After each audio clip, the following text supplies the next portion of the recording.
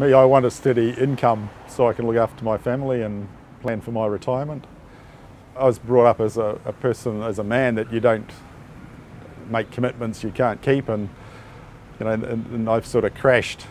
So you want to get back on your feet, but when I get a job, even any job, it just makes you feel so much better. You've got some worth when I can actually do something like pay for the petrol or pay a bill or give ice cream to my grandson or something like that, pay the power bills, whatever it is. That gives me great satisfactions, and it's very hard to dream when things are pretty tough.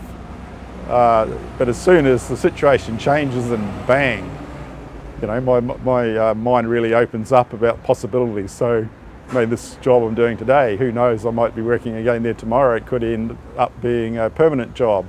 This is hope, this is good, so yeah, it makes all the difference in the world, having the ability to work, to be able to earn a living, to be able to hold your head up and do what you think you should be doing.